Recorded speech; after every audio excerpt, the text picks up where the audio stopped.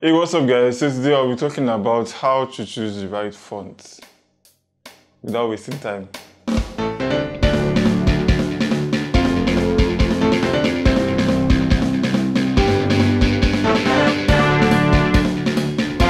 So prior to this, whenever I get a design brief, I'm always somehow indecisive. So what I do is I check Instagram to check like trending fonts. I go to Dribble, check out also trending fonts. Then I also try to cross-check those fonts like with the vibes I'm getting from the brief or the client. And that process kind of takes like a very long time. So today I'll be giving you tips on how to choose the right font faster. So let's dive in. When choosing fonts, it has to go through two stages. So the first stage is functionality. This answers the question of what do I want to do with this font?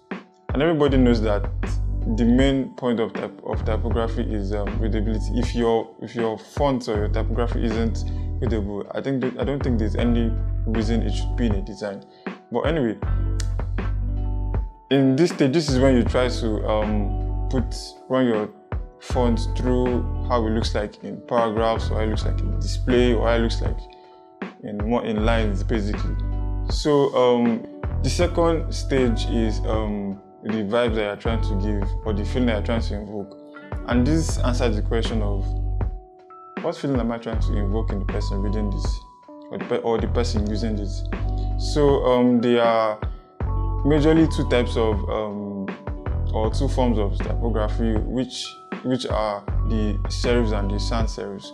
So serifs gives this feeling of elegance, it gives this feeling of old type of things, and it also gives this feeling of how do I put this?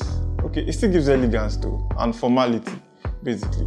While the sans serifs are it gives this feeling of fun, modern, urbanized, that kind of vibe. Yeah. So let me now recap what I've been saying since.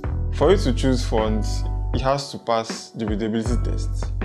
And the second one now has to correspond or try to give the vibes the brand that gave you the design brief wants to give out to its clients or users. So I hope this video was impactful and you're able to learn from it. Don't forget to like, subscribe, comment and share this video. Thank you very much.